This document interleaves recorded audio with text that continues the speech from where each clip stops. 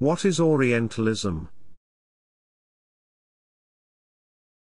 In its most general sense, Orientalism can be defined as the academic discipline that studies the languages and culture of the Orient, usually understood as meaning the Islamic countries of the Near and Middle East.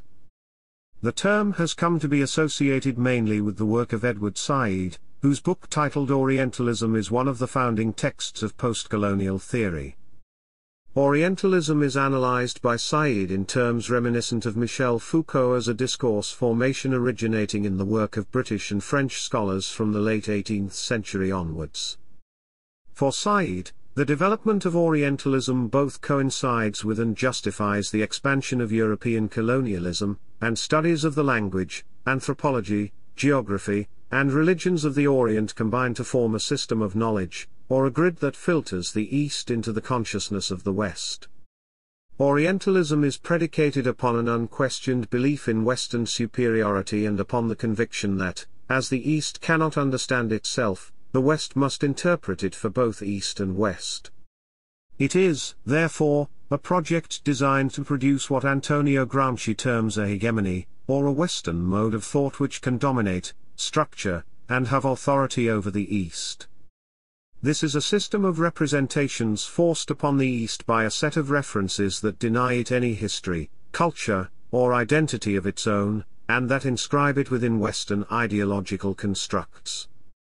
The master text of French Orientalism is provided by the 23 volumes of the Description de Egypte produced by the scholars and scientists who accompanied Napoleon's army on the unsuccessful Egyptian expedition of 1793.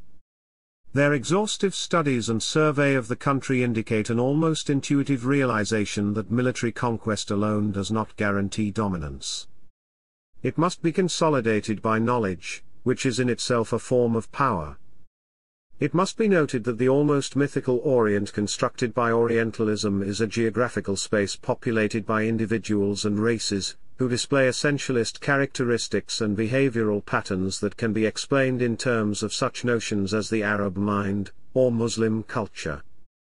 Said's study of Orientalism is no exercise in neutral historiography. He argues convincingly that both commonplace racist stereotypes and policy-making decisions assume the existence of an Arab psychology, or Arab mentality, and are still influenced by the discourse of Orientalism. In art history, Orientalism refers to a school of 19th-century French painting associated mainly with Jean-Léon Gérôme and Eugène Delacroix. The key work is the latter's Women of Algiers in Their Apartment, which depicts a group of women in a luxuriously furnished harem. For the white male artist, the fascination of the subject is that he has the privilege of gazing for the first time at unveiled Algerian women who normally live in seclusion.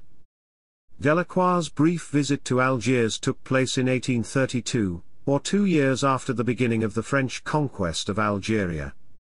The careful depiction of the rich fabrics in the room recalls the imagery of the pseudo-erotic death of Sardanapalus, which was painted before the Algiers trip.